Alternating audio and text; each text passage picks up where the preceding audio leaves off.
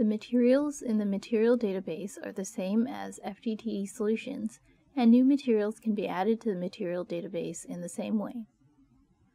Once the var FDTD solver region is added, the Material Explorer will report the effective material properties at the slab mode position and at the test points that were set up in the var FDTD solver region.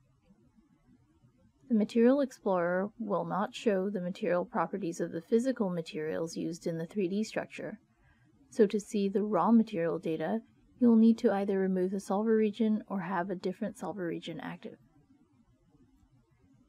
If the bandwidth in the var FDTD solver region's effective index tab is set to narrowband, the effective index is calculated at the center frequency of the simulation, so the simulated properties will only be correct at the center frequency. If the bandwidth is set to broadband, then the material properties are calculated at multiple points over the simulation range, and a material fit is used over the range. The material data of the effective materials can be plotted and fitted in the same way as done in FDTD solutions. We will show a demonstration of the Material Explorer in the next unit.